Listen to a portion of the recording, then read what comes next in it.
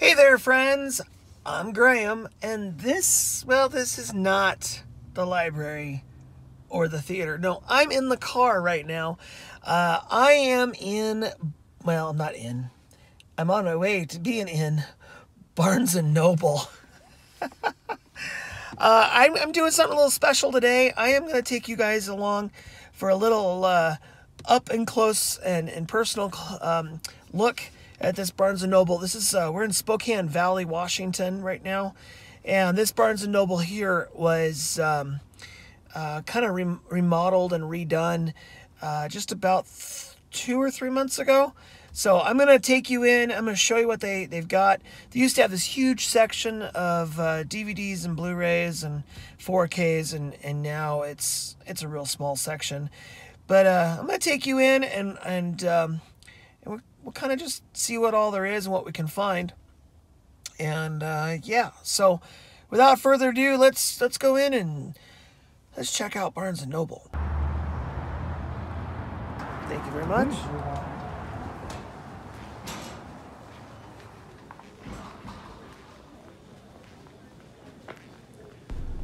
All right, so we're gonna walk to the back of the store today. All the way in the back, hidden in this little corner. First thing I see right off the top here is a bunch of Doctor Who series and episodes and specials and all kinds of stuff. I already own all of those. All right, so got a little section over here. Looks like a bunch of Harry Potters and just a bunch of stuff that, nothing that's grabbing my attention right off. Drama here, some comedy. Check this out. All right, and what's this? Oh yeah, a little Shop of Horrors. Already own that. That's a good one though. Not bad. Some of these have, they're marked down. American Graffiti is good. Marked down, 30% off. Some of them aren't. But the prices are still outrageous. I kept looking at that Top Gun right there, Maverick. It's only got the Blu-ray digital.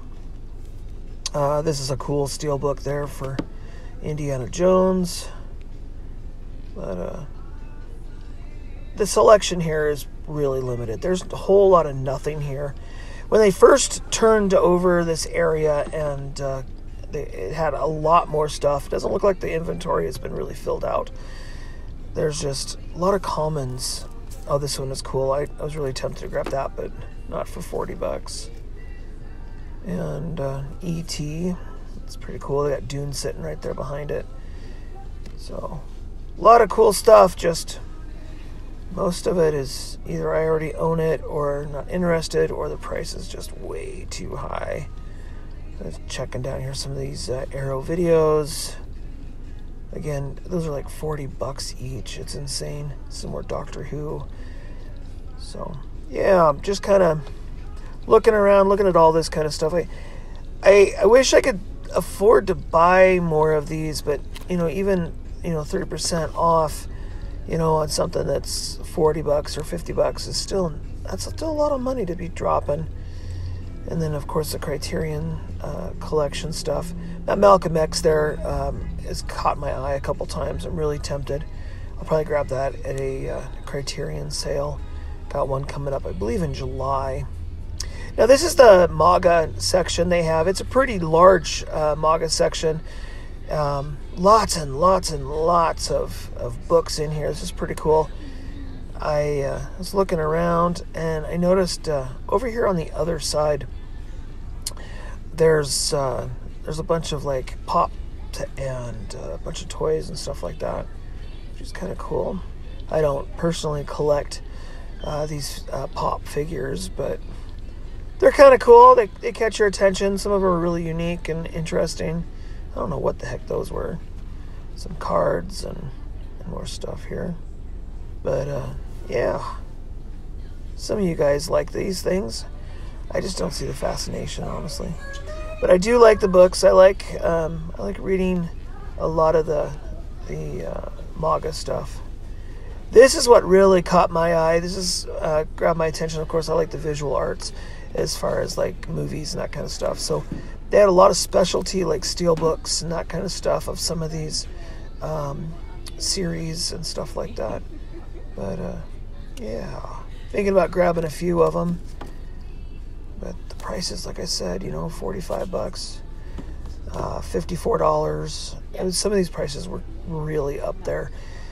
And, you know, when you're on a budget and you're only allowed to spend so much, you know. Yeah, there you go.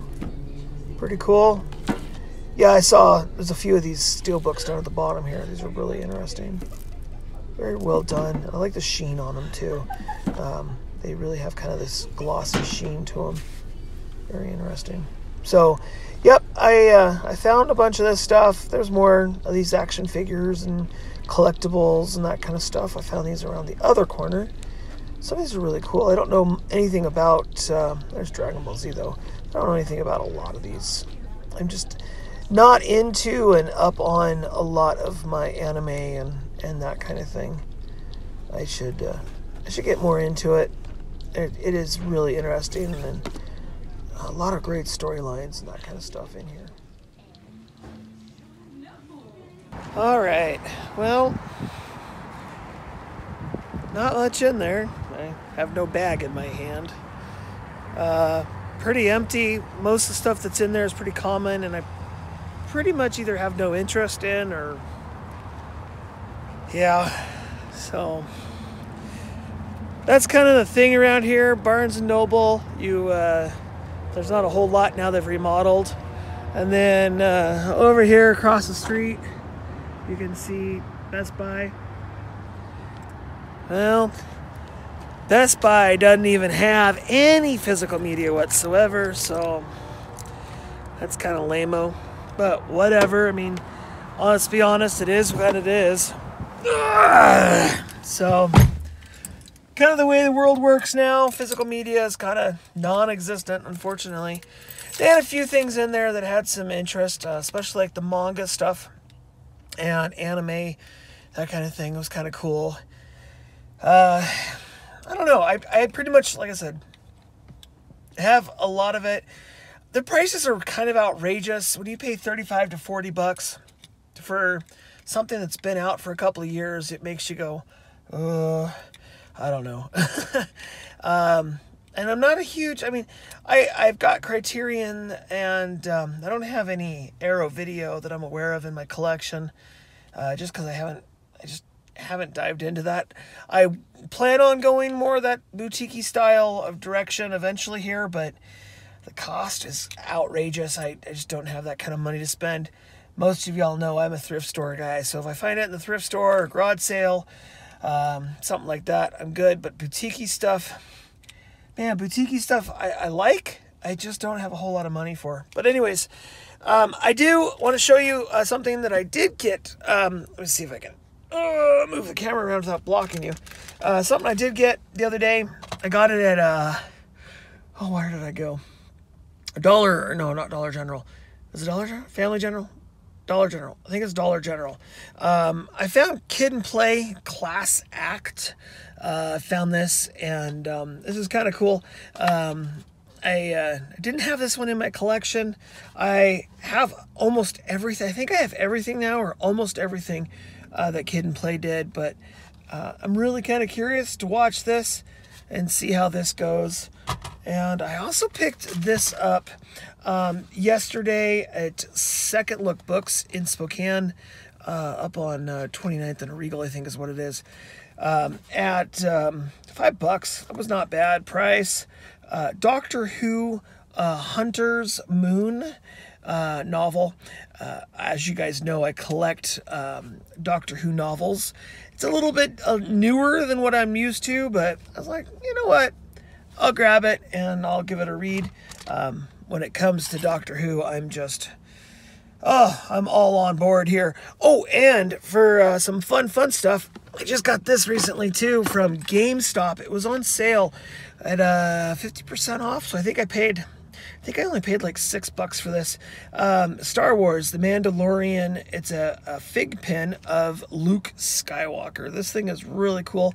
I'd like to get some more. It's in a display case, but it is kind of a pin that you could put on your lapel or a jacket or whatever. Really big, but really kind of cool. So I I really dig that. I thought that was kind of cool. So I got that as well.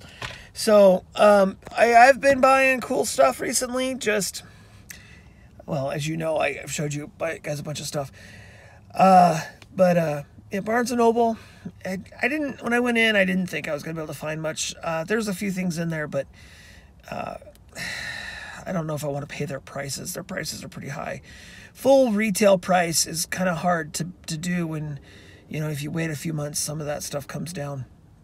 But anyways, without further ado, you guys, I want to just say thank you so much for hanging with me. I know it's a little more of a simpler video today, no intro or nothing like that, just a bunch of clips put together. But if you're new to my channel, I want to invite you to hit that subscribe button. Of course, comment down below. Did you see anything on the shelves there that you would have grabbed that you thought was great? Anything I should go back and pick up? That would be awesome. And until tomorrow, you guys, have yourselves a fantastic rest of your day, and bye for now.